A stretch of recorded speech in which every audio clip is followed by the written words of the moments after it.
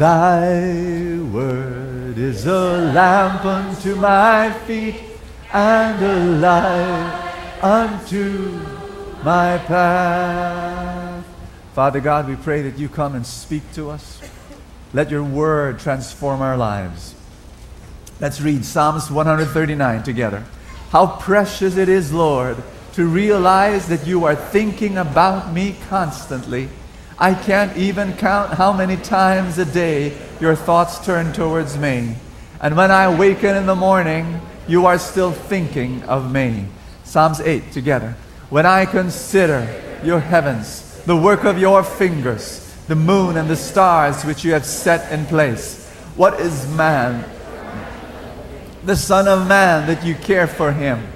You made him little lower than the heavenly beings and crowned him with glory and honor. 1 Corinthians 3 together.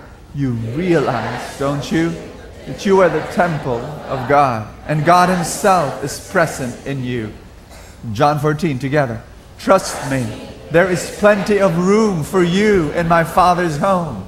If that's so, wouldn't I have told you that I'm on my way to get a room ready for you?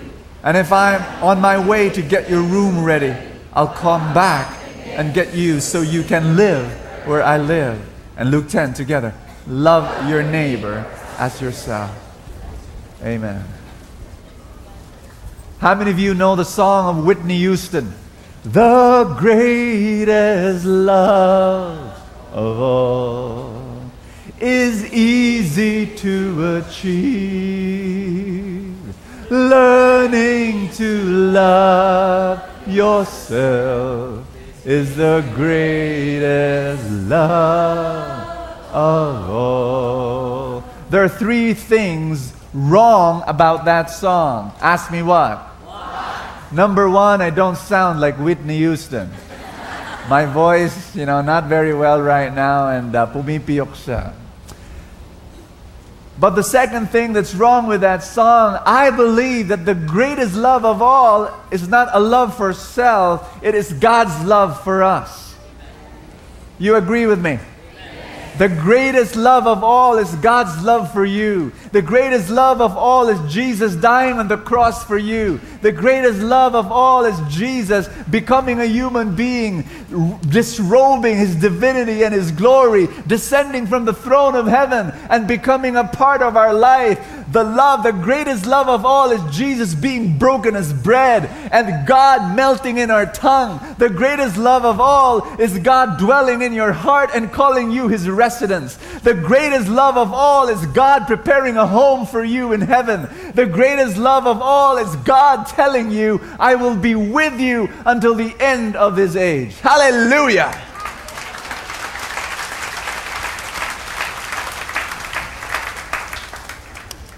The third thing that's wrong with the song is this. The greatest love of all is easy to achieve. I've met so many people in my lifetime. I've gone all over the world. I've gone to different countries. I've gone to different cities. I've met thousands of people with different problems. Ask me what I've learned. I've learned that loving yourself is not easy to achieve. Loving yourself is not at all easy to achieve. People have a very difficult time to love themselves. It's easy to be selfish. That's not loving yourself. It's easy to be greedy. That's not loving yourself. Loving yourself is difficult to achieve. Can I ask you people, how many of you have problems? Raise your hand. Do you know that half of you who have problems because you don't love yourself? Do you understand what I'm talking about? What am I saying? Some of you have problems with your health. Guess what? Many of you who have problems, not maybe many, but maybe some of you, I want to be very accurate here. Maybe some of you have problems with your health because there was a point in your life when you were not loving yourself. You were not taking care of yourself. You got what I'm saying? Some of you have problems with your job. Brother Bo, I feel stagnant in my job. Brother Bo, I'm not being promoted in my job. Brother Bo, the opportunities for growth are not there. I'm going to tell you why. Maybe some of you are in that problem because there was a point in your life when you were not loving yourself, when you were not developing your talents, when you were not increasing your confidence, when you were difficult relating to people because you were not feeling good about yourself. I'm going to tell you something. I believe half of people who have problems today because they do not love themselves. It's not an easy thing to achieve, believe me. And what I want to share with you today is something very, very practical. The first thing I'm going to do is I'm going to give you 7 reasons. How many? 7 reasons why you need to love yourself. Let's go. Number 1, because God loves you. Amen?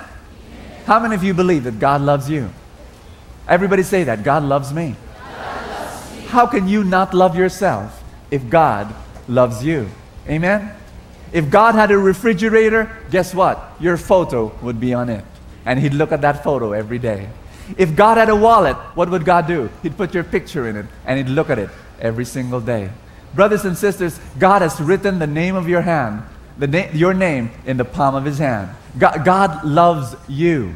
And you cannot in any way say that I'm not going to love myself. Here's number 2, because God made you. God does not make junk. You believe in that? God does not make garbage. Amen? God does not make trash. Amen? God made every part of you, and you, everybody say this, I'm beautiful. I'm beautiful. Parang hindi kayo convinced. Sabihin mo sa katabi mo, you are very beautiful.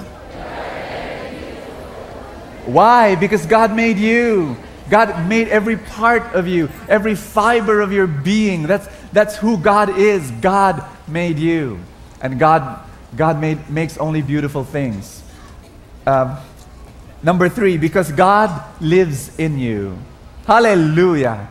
You know what? If God would fill out a biodata sheet and name God, address the human heart. God dwells in you. Number 4, because God has a glorious destiny for you. Not only in heaven, but even while we live on earth, God already has a beautiful, glorious, great plan for your life. And number 5, because God wants you to love yourself. Love your neighbor as yourself. That's what Jesus said. He expects you to love yourself. And number 6, because you'll be able to love God and others only if you love yourself. Everybody say that. Only if. You cannot love God if you don't love yourself. You cannot love anyone. You cannot love your wife. You cannot love your kids. You cannot love your parents. You cannot love your friends. You cannot love anyone. You cannot even love the poor if you do not love yourself. You've got to have a healthy, strong love for yourself. Number 7, because you'll be happy only if you love yourself. I'm sorry, you cannot be happy in any way if you do not love yourself. It's the foundation. It really is. When I was 14 years old, I shared this story already with you, but I'll share it again. When I was 14 years old, I went to confession. And, at that time, I was already playing the guitar. And I loved playing the guitar. And I was, by the age 14, I was not really a great guitarist. But, I was the only one in the group who knew how to play the guitar and felt good playing the guitar. Just a few months before that, I played the guitar this way. Come, Holy Spirit, I need... Sandali lang. A, key of A. A, thank you. That was me. But then I got better and better. And I didn't let people stop anymore, in between the song. And I could now play the guitar. Guess what? I began to feel good. I began to feel good when I played the guitar. And I felt proud that I can play the guitar.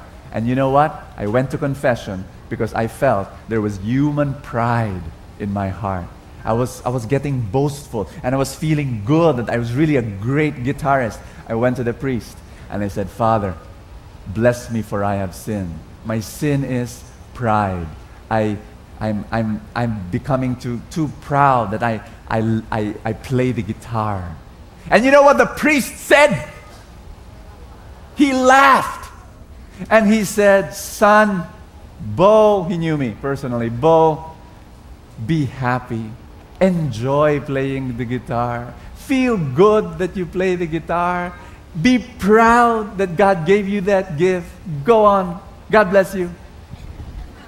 And after the confession, I went out. And you know what I said in my heart? I didn't say this to anyone. I'm telling you now. Ask me what?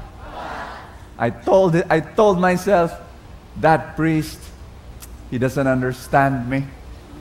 He's not very spiritually mature. I want to be a saint. I want to be holy like Saint Francis and Saint Dominic and Saint John. And I want to be pure. I don't want any taint of pride. And no, I want to love God alone. That was my heart. And so that priest, I never went to confession to him again because he was spiritually immature. I did not know, brothers and sisters, it was I who was spiritually immature. You need to feel good about yourself. I've learned now, I'm telling you, that happened when I was 14 years old. That was not too long ago. But I want you to know, brothers and sisters, it is now so important for me that I feel good. Important for me that I feel good about myself. Can I ask you that question? Do you feel good about yourself?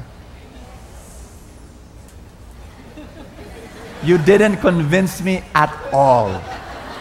It's like, do I feel good about myself? You know, it's a skill. In fact, it's a life skill. I wish they teach this in college. I wish there was a course, a whole subject on how to feel good about yourself, because it is so crucial to success and to happiness. You cannot be successful in life if you do not learn how to feel good about yourself every day. You've got to learn how to feel good. You've got to learn how to like yourself and feel good about yourself. Everybody say that. I like me. Now, how does that flow out of your tongue? How does that roll out of your tongue? Is that easy? Or I like me. Everybody say this. God is pleased with me. God is pleased with me. No, Bo, God is not pleased with me. I've done so many bad things. Listen to me.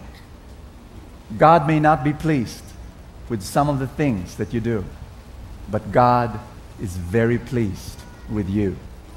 God does not look at your sin. God looks at you. You understand?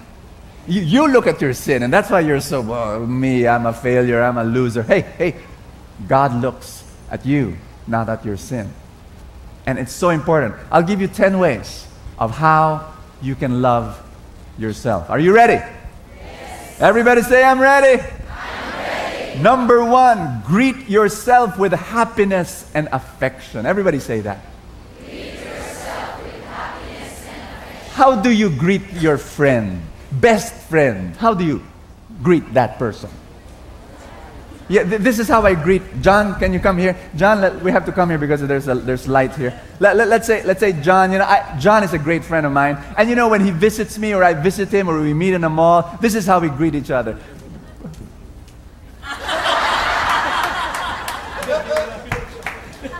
Okay, one more time. That was just fake. That was it. Ready? 1, 2, 3. Brother, how are you, brother? God bless you. Amen. Pinapag-usapan na kami sa mall kasi bakit dalawang lalaki nagyayakapan? But that's how we greet one another. We greet one another with warmth, with a big smile on my face. You got what I'm saying? That's how you greet your friends, yes? Let me ask you this question. How do you greet yourself in the morning? How do you greet you? Do you greet you? No. Brother Bo, I'm not insane. I don't wake up and say, hi. But you have to. You actually, when you wake up, I'm telling you, what if John is walking there and he's going to meet me at the mall? What if I greet him in this way?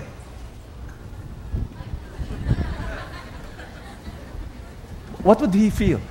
What would he feel? What would he feel? Hurt? Offended? Yes. We don't greet ourselves. I've learned to greet myself in the morning. I have. When I wake up, I say, oh, thank you, Lord, for making me. Thank you. I'm a great person. I'm a wonderful person. I'm a loving person. I'm a kind person. I'm blessed. I really am. I'm accepted. I'm a child of God. God loves me. You got what I'm saying? You have to greet yourself with warmth in the morning. You don't wake up and say, ay, buisit ka. Buisit na araw to. Ang pangit mo. You know, I'm so ugly. I'm so bad. Don't do that. You greet your... Hey, many times we treat our friends better than we treat ourselves. Don't ever do that. You need to treat yourself in a great way because you need to love yourself. Here's number 2. Accept yourself as who you are. Everybody say that. Accept yourself as you are. As you are. Yeah, that's the key word. Everybody say, as you are. As you are. There are people I've met who are so hypercritical. Everybody say that. There are people who I know are so judgmental about themselves. So judgmental. They criticize themselves. They criticize their weakness. They criticize their mistakes. They criticize their failures. They criticize the failure that they did in 1935 of June 22. I mean, my gosh, they are so historical. They think about all these failures and they don't accept themselves for who they are. Not only that, I'm going to say this to all the women here. Women, you've got to learn to accept your bodies as you are. Really. We have a problem in our culture. We have a problem in our culture. Our culture, our showbiz media culture says a woman is beautiful only if she looks like the models that walk on the ramps. You know, these are thin, exceedingly thin women, right? Tall and thin. If you're not tall and thin, you are not beautiful. That's what the world is saying. I've got a problem with that because there are different body types. Yes? And you know what? The body type of the model is only 3% of the human population. Meaning to say 97% of women are not tall and thin. There are women that are more they're round. You know, I remember this T-shirt this guy was wearing. He was really huge, and he said, "I'm in shape. Round is a shape." You know, and did you know that they made a survey of those who read fashion magazines? You know what I mean by fashion magazines? They've read that 75% of women who read, especially these imported fashion magazines, 75% of women who read these fashion magazines get depressed after. Maybe depressed is a too strong a word. Discouraged. You know why? This is how they read it. Oh, so thin. Oh, my gosh. You know, and they get depressed. And I tell people, why bother? You know, why bother reading something that will get you depressed? I tell people, if your body type is not the thin and the tall woman, it's something else, especially if your body type is the heavy one, the big one, I want you to go to the, don't read fashion magazines, go instead to a museum. Yes, you will be very encouraged. In fact, go to the museum where they display paintings of 200 years ago. Renoir, okay, and Titan, and Rodin. Because these paintings of 200 years ago, they've got women who are voluptuous. They're 180 pounds. And some of them are naked. And they don't care. They've got huge bellies, you know, large thighs. Because 200 years ago, during their time, that was beautiful. You got what I'm saying? The goal is not to be thin. The goal is to be what? Healthy. To be healthy. That's the goal. Amen? Tell someone beside you, you are beautiful as you are. You are beautiful as you are. Here's number 3. You've got to forgive yourself. Everybody say, forgive yourself. There are people I know, they've gone to God, they've asked God for forgiveness, they go to confession again and again and again, they've received the forgiveness of God, but they do not forgive themselves for a failure they committed in the past. Don't do that. God is bigger, and His love is bigger than your sin. Do you agree with that? Number 4, You've got to nurture yourself and nourish your needs. If you love yourself, you are sensitive to what you need. You're sensitive to what and you need to learn how to feel good about yourself. When you feel down, when you feel, you're not very up, and you look down at yourself, you've got to learn how to feel good about yourself. Begin to think of your blessings. Begin to speak to yourself. Begin to think of Scripture. A few days ago, I think that was 3 days ago, I had a haircut. And I was this 60 peso haircut in the corner, very simple barber shop. And after my haircut, the barber gives me a 30-second massage. Men, you know this. It's a nice, wonderful 30-second massage after the haircut.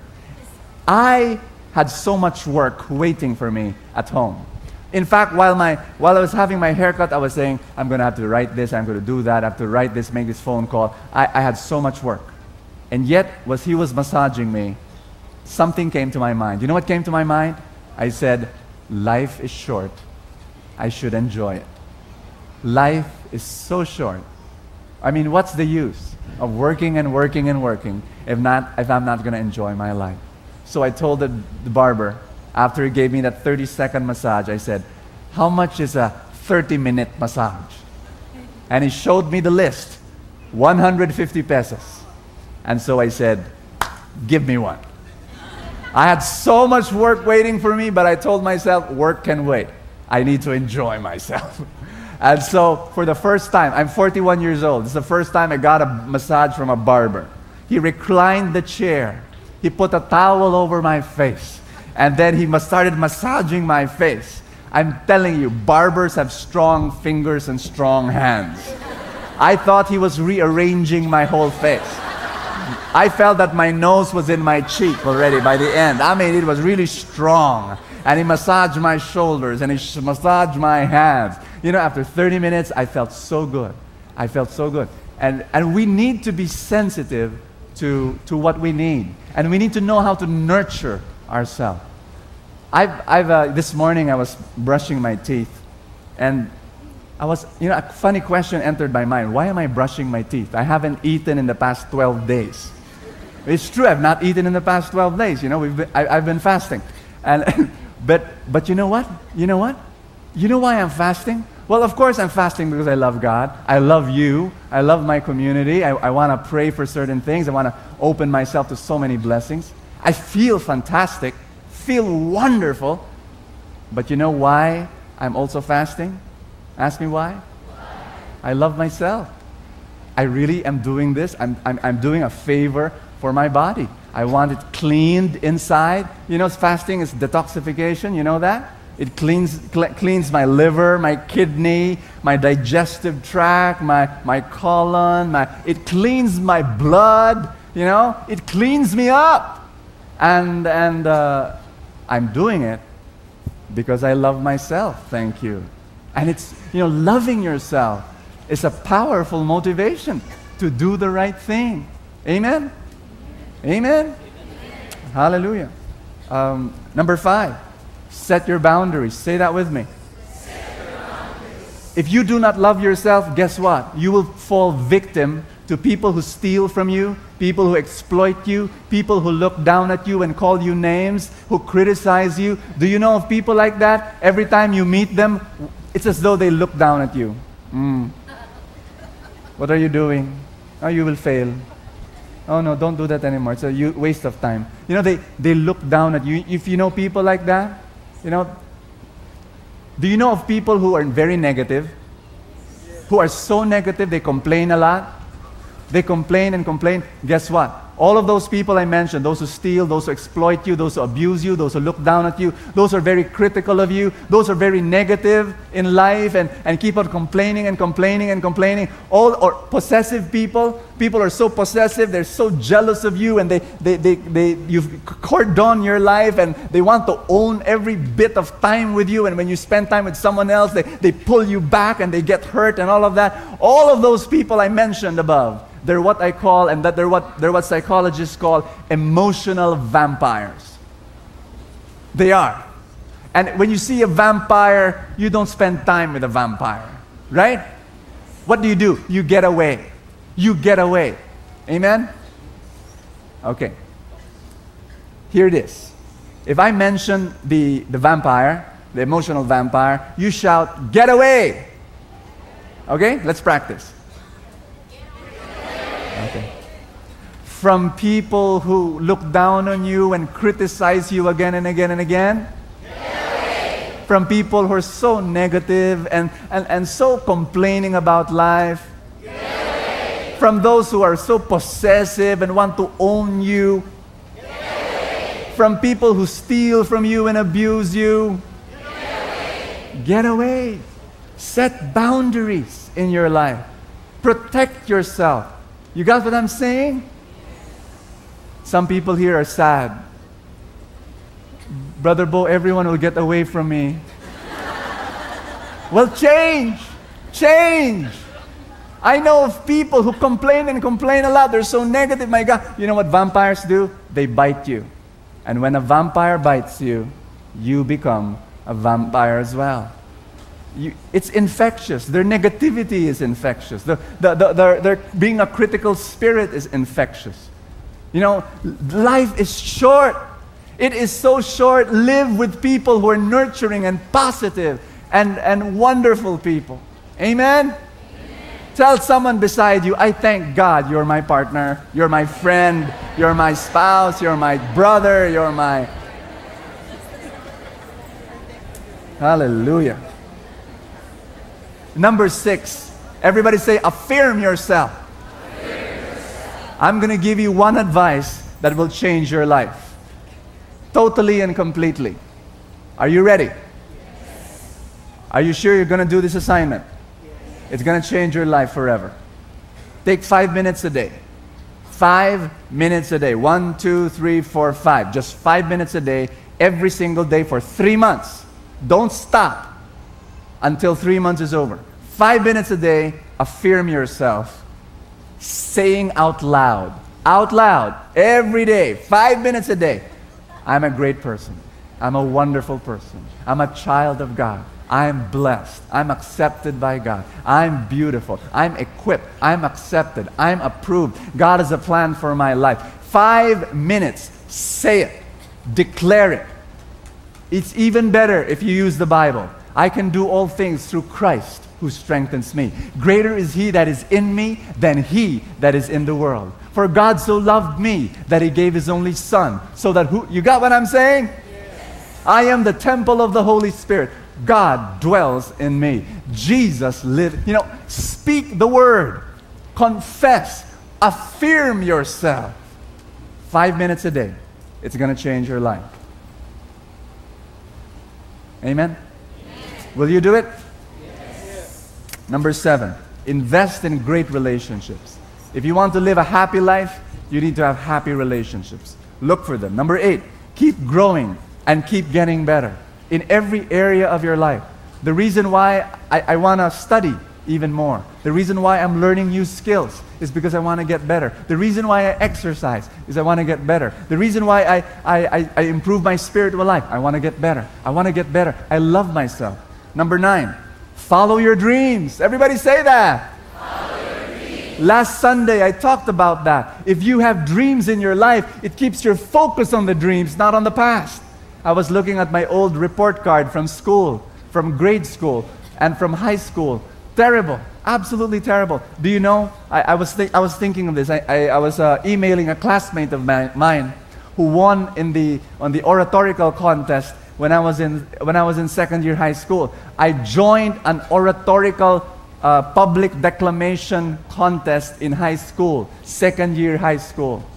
I was forced by my teacher. My teacher said, Bo, join this contest. You know what?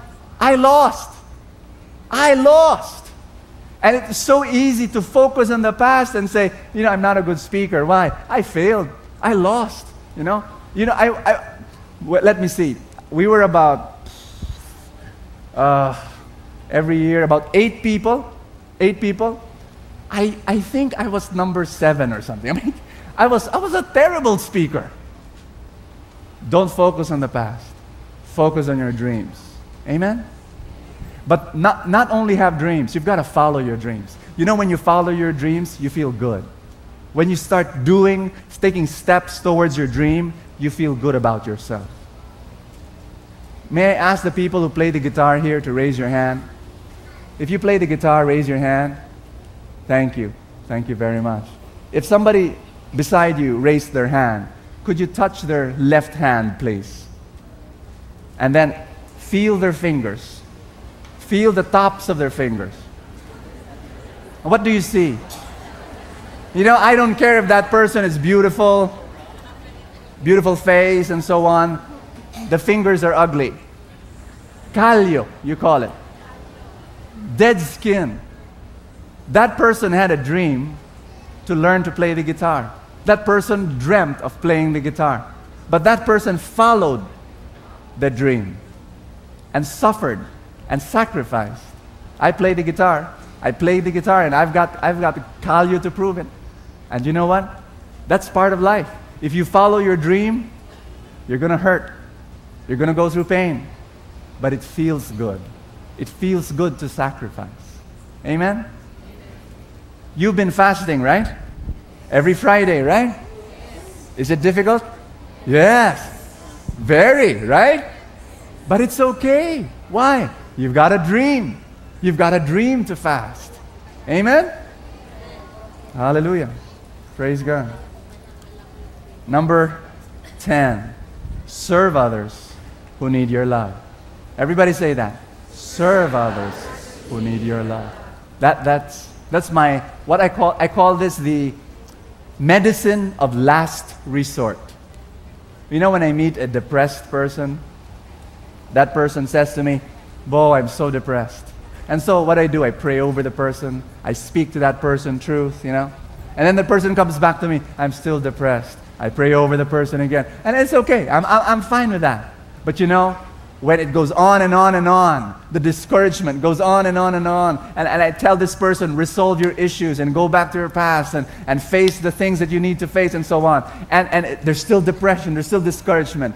I give the medicine of last resort. Do you know what my medicine of last resort is? I tell that person, "I want you to follow me. Volunteer every single day in a home for the aged.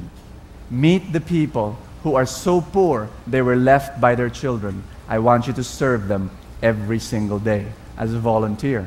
And that person tells me, "No way, Bo. I've got so many problems. I'm thinking of this, I'm thinking of that. I can't do that. I can't face people who have needs and their problems." And I say, that's what you need right now. You need to get out of your shell and you need to start thinking of others and loving them. When you start loving and serving other people, something happens in you. You realize you are blessed. You realize God has blessed you profoundly. You got what I'm saying? One way of loving yourself is when you serve others and something happens in your heart. Norman Vincent Peale he's a best-selling author, and he was in Hong Kong, in Kowloon, and he visited a tattoo shop, tattoos, and there was all the designs of different tattoos, snakes, you know, skulls, hearts, cupids, you know, all the designs were available in the shop. And then Norman Vincent Peale saw this weird tattoo design displayed there on the window. You know what it said? "Born loser." And so he asked the tattoo artist, "Excuse me, sir, do people actually put that tattoo on their skin, on their bodies?" He was so shocked when the artist said, "Sir, that is one of the favorite designs. That's what many people, that's one of my top designs. Favorite, people like that design." And I said, "No way. People want born loser on their skin." And then the artist gave the reason, powerful reason. He said, "Before tattoo on body, tattoo on mind. Tattoo on mind." There are many people who in their minds are telling themselves, "I'm a born loser. I'm a born loser. I'm a born loser." And they will fail and fail. The blessings of God are all over the place. Can you inhale a bit? Just a little bit. Don't, not too much, you know. Inhale. Air is everywhere, amen? Everywhere, amen? You know what emphysema is? Emphysema is the lungs, something is closed. There's no shortage of air, amen? There's no shortage of air. Air is there. It's just your lungs are closed. And because your lungs are closed, the pores, I don't know, I'm not a doctor, but something is closed, it can't absorb it. Born loser, your life is closed to the blessings that are there. All the blessings you need in life, financial blessings, spiritual blessings, emotional, every blessing is out there. All you have to do is inhale. Many times we walk with a tattoo in our mind that says, born loser. You don't see the blessings. From now on, we should say, born winner. I'm a born winner. Amen?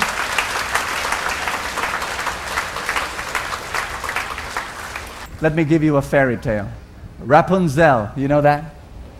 The man and the woman, the king and the queen, had a baby. And the queen, naglilihi, you know, was having this baby. And she was pregnant. And then she saw this fruit outside her window. It was a tree, not owned by them, but by a witch. And who was their enemy. And she wanted the fruit so much, but she could not. But as the months went by, as the baby was growing bigger and bigger in her belly, she wanted so much. She was dying for the fruit. She told her husband, the king, please get that fruit, or else I'm going to die. And so the king got the fruit. But when he got the fruit, the witch saw. And the witch said, hey, don't do that. And the king was so terrified. And the queen said, I'm going to give you that fruit, but you've got to give me your baby. And the king, I do not know what happened. He was maybe hypnotized or he was shocked. But he said yes. Anyway, this is just a fairy tale. So he said yes. And he gave the fruit to the queen. And they had a baby. And true enough, the queen kidnapped the baby and brought her to a tower. The child grew up to be the most beautiful, beautiful woman in the entire world. She was so beautiful. But every single day, the witch told her as she was growing up, you're so ugly. Oh my gosh, you are like a monster. Look at your nose. Look at your cheeks. Look at your fingers and toes. They're like alien. My gosh. You know, started telling this girl, you're ugly, you're ugly, you're ugly, you're ugly. And so this girl grew up to become a young woman. And she was imprisoned in a tower with no ladders. She was, except a little window. But she was not imprisoned by a tower. She was really imprisoned by her fears of her own ugliness. You got me? And then a prince comes who hears her voice. And the prince, you know, asks her to put down her hair. And he climbs the hair. And then Rapunzel sees the prince, sees his eyes, and his eyes speak volumes to her heart. And through his eyes, the princess Rapunzel sees she is very, very beautiful. Today, I'm going to bet that 90% of you are imprisoned in a tower. 90% of you are not allowing your greatness to come out. You are imprisoned by the fear of your own weakness, fear of your own limitation, fear of your own ugliness, fear of your own mistakes and failures. Jesus the Prince comes, looks at you with great love. Look at his eyes, because that's who you really are. You are so beautiful. You are so lovely. You are great because God's greatness is in you.